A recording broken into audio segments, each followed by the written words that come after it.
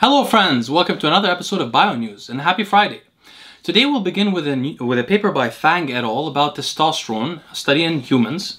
In a double-blind placebo-controlled study, men who were given a single dose of testosterone had greater withdrawal of attention from repeated sensory events and orientation toward novel events. Basically, this means that they were less able to control their attention in the face of novel sensory events. This is as expected. Greater sympathetic, this was my response by the way, what I note from my own notes. Greater sympathetic nervous drive makes everything more salient. It turns on this, it seems to enhance the activity of the salience network in the brain. I thought to use an example of how using higher doses of amphetamines, for example, will do the same thing to you. At lower doses, they'll help you pay attention. Your central executive control network will be capable of doing what it needs to do. In fact, it'll turn off sort of your default mode network. But at higher doses, it seems to turn on the salience network to where you're actually concentrated. You have your central executive control network in dominance, not your default mode network. But things in your environment will quickly distract you. I believe this is from noradrenergic signaling. And I assume this is also what's happening in this study. Although they don't talk about any of this in this study. A paper by Zhang et al. On thawing and antioxidant status of plants. Now this depends on the plant. This plant in particular was frozen baby mustard. This is, by the way, the kind of study that Greg Doucette should be reading instead of making so many videos. In this study, they took frozen baby mustard and they thawed it either in the air or in water with bags, or in water without bags, or in the refrigerator, or in a microwave. What they found was that the microwave was the fastest way to thaw the vegetable and also maintain the highest antioxidant capacity of the vegetable, of the thawed vegetable. In a paper by Niemczyk et al., if there are any Polish people, please correct me on how to say his name. You'll find the citation in the About section of this video. I would love to know how to say this because I often see a CZYK and I don't know how to pronounce it. I would appreciate that. Thank you so much. This paper is about the management of chronic kidney disease in terms of hemodialysis and filtration of the blood. Now, I mainly read this paper in great detail because of my friend Boston Lloyd and because it's somewhat relevant to many people in our lifestyle and also men in general that may face kidney disease at some point. I'm not going to summarize the entire paper for you. I may discuss it at greater length in an episode with Boston. However, I want to mention some highlights. So this paper reviews how different kidney replacement methods, which means the kidney filters blood, so the replacement of the filtration of the kidney by hemodialysis or hemofiltration or so on, how they differentially affect oxidative status and health of CKD patients. Now, one thing to note is that only nighttime hemodialysis can reach 50% clearance rates of a normal healthy kidney. The non-nightly kind of hemodialysis, which is what most people do, can only reach a maximum of 15% healthy kidney function. I didn't know much about this. By the way, this is a serious concern because there are three groups of toxins that accumulate in the blood. One are classified as small hydrophilic molecules like urea. There are protein-related toxins like indoxyl sulfate and p-cresol sulfate. And then there are middle-sized molecules like advanced glycation end products and things like that that also accumulate. These things cause a lot of damage to the chronic kidney disease person as he or she is waiting for a replacement. Anyway, so now the interesting thing is that hemodiafiltration is far more effective at cleaning the blood than the 3 or 4 times a week hemodialysis. Now it's more expensive, but it removes uremic toxins better and reduces ADMA, SDMA, interleukin 6, interleukin 8, and interleukin 12 better than hemodialysis. By the way, guys, you should always test your asymmetric and symmetric dimethylarginine, which is ADMA and SDMA, on your blood tests if you're interested in your cardiovascular health and particularly in your blood pressure and how your blood pressure may affect your cardiovascular health. It's something that I always have my clients check on a monthly basis or whenever they get their blood tests. Compared to hemodialysis, hemofiltration reduced mortality in chronic kidney disease. Now, next, a paper by Sudmand et al. About high-intensity exercise and sperm health. This study found that while sedentary, low-intensity exercise and moderate-intensity exercise had similar effect on the expression of GLUT1, GLUT3, and MCT4 protein in the gonads of rodents, high-intensity exercise did not, and instead produced failed spermatogenesis in the rodents. This indicates that high-intensity exercise may worsen sperm quality, potentially via metabolic functions. You know, the GLUT1 and these things are involved in metabolism. Anyway, next paper by Ma et al., or as we would say in Arabia, Muhammad et al.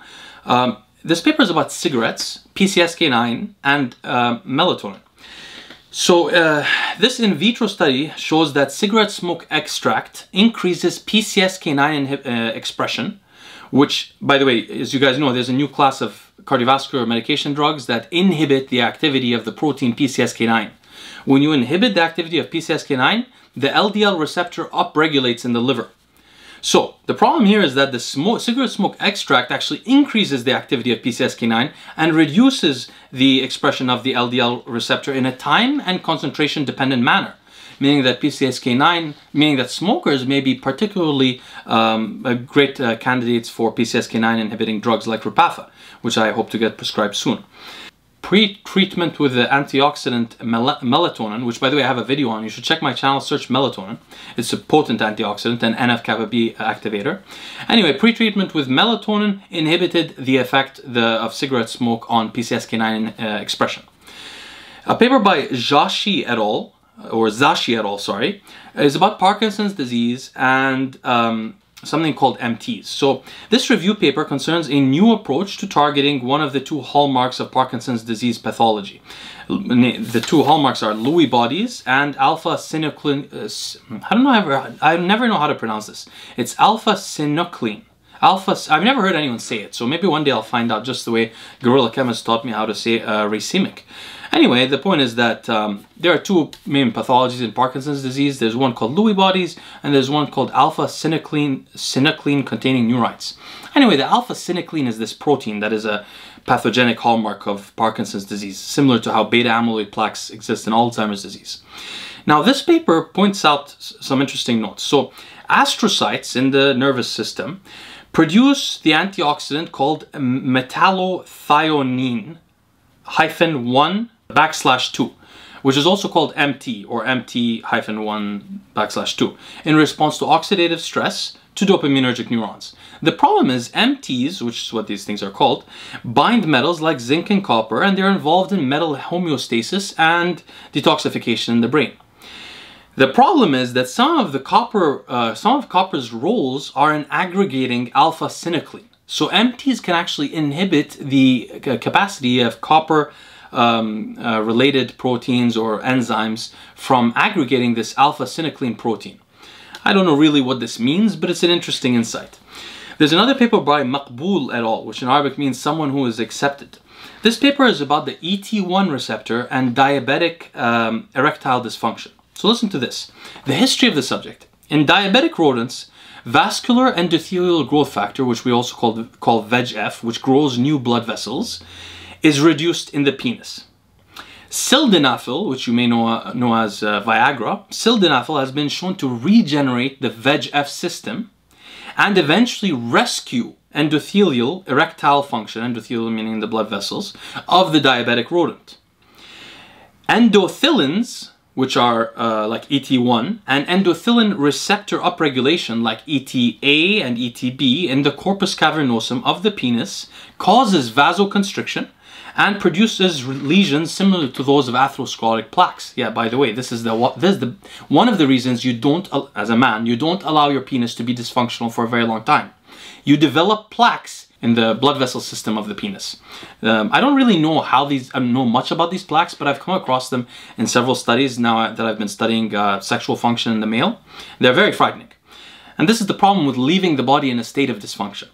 Anyway, so the vasoconstriction of ET1 is associated with Rho kinase and eNOS dysfunction and so on. You guys can watch more of my videos on sexual health to understand what that is. Rho kinase is, anyway, we won't get into it now. Anyway, in this study, they used streptozotocin. I don't know how to say it. It's called STZ. It's a chemotherapeutic drug.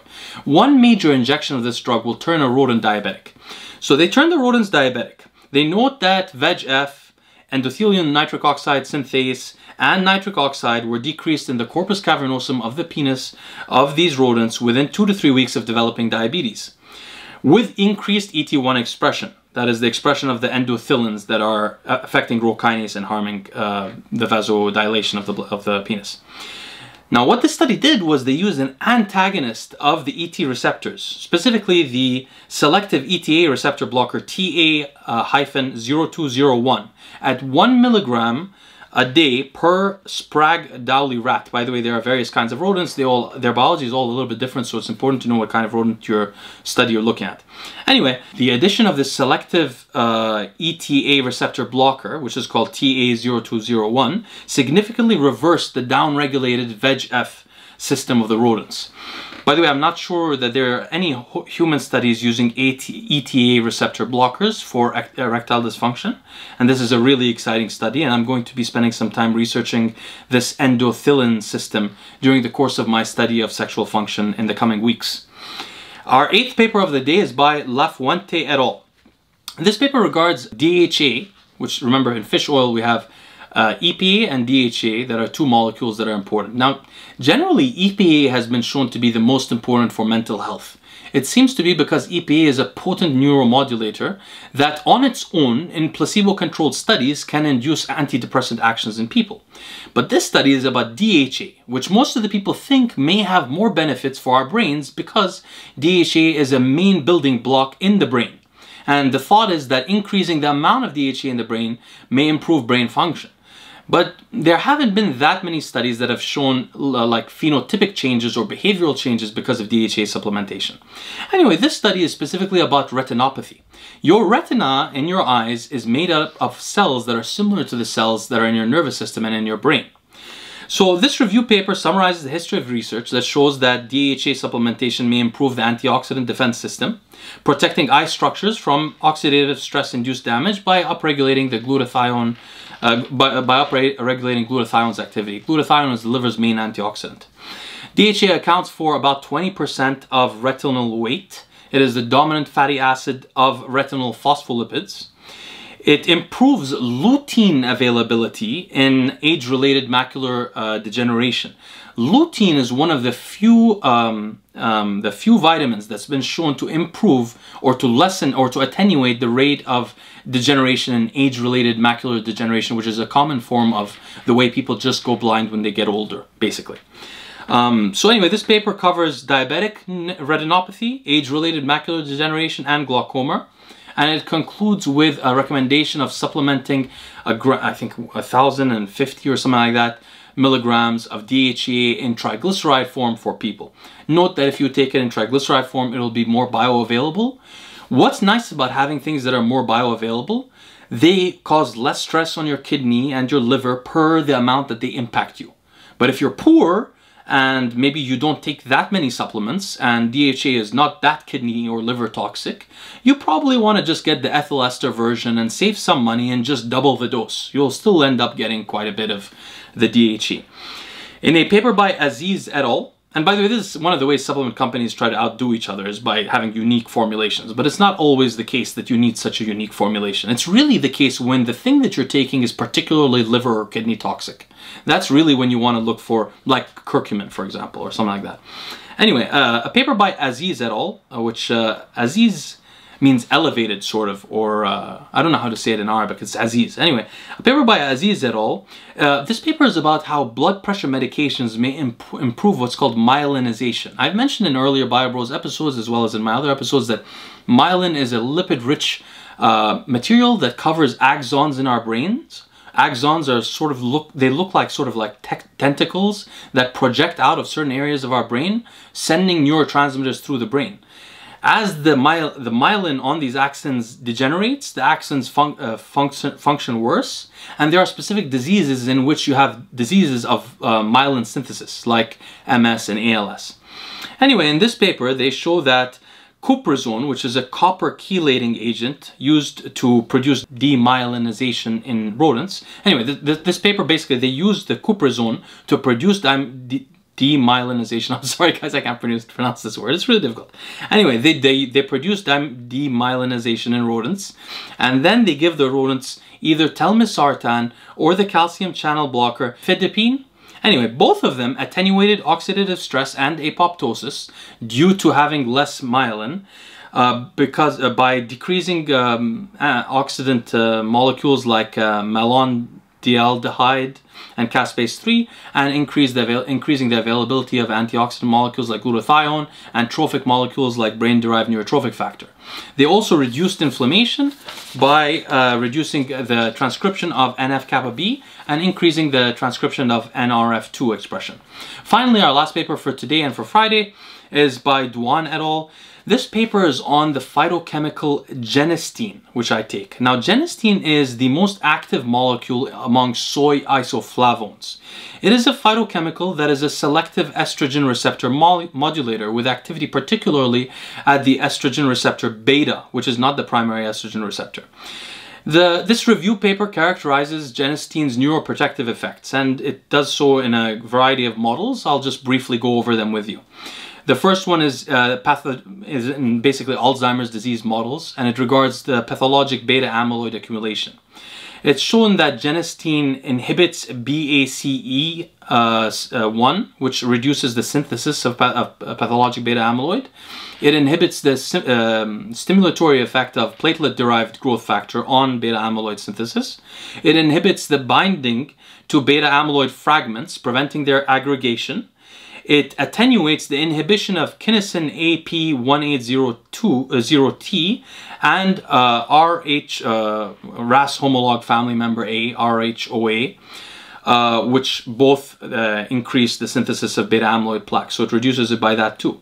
It produces an anti-inflammatory effect by blocking NF-kappa B signaling in beta amyloid models, reducing the expression of interleukin-1 beta and tumor necrosis factor alpha. It blocks interferon regulatory IRF1 and STAT1 inflammation in a rodent model of LPS-induced toxicity. That's lipopolysaccharides. They're produced by the microbiome, particularly in dysbiosis. In terms of cholinergic neurons, which are very important for memory as we age, in AD models, Alzheimer's disease models, it has been shown that Genistein inhibits acetylcholinesterase activity, sort of similar to ginkgo biloba and many other phytochemicals, and the drug that I take called donepezil, and reduces extracellular currents that cause the death of cholinergic neurons, probably due to excitotoxicity. It's also been shown to reduce the development of neurofibrillary tangles, tau neurofibrillary tangles, which are hallmarks of Alzheimer's disease. They decrease, specifically it decreases the hyperphosphorylation of tau by regulating CAMK4, CAMK2, and PCREB levels. I only have two more things to go over with you guys. I'm sorry, this was a bit exhaustive, but I wanted you guys, for those that are interested in knowing how this works exactly, and so you don't have to read the whole paper. It also affects apolipoprotein E receptor function in the brain. So in the brain, ApoE is synthesized by astrocytes in the nervous system that are activated by receptors, the retinoid receptors RXR and PPAR gamma, which is affected by telmisartan, for example. PPAR gamma, which telmisartan activates, Genistein upregulates, increasing the availability of ApoE receptors, which consequently decreases the deposition of beta amyloid plaques because these receptors remove beta amyloids. And then it also affects mitochondrial function by eliminating free radicals and improving the activity of our natural antioxidant system. So, by the way, I supplement with soy isoflavones, despite it being a phytoestrogen. And I suggest many of you might want to also. I mean, this just shows you some of the effects of estrogen in the brain in general, and the reason why we don't want to inhibit estrogen too much, especially if we're using testosterone and things like that. Anyway, guys, I wish you a wonderful Friday.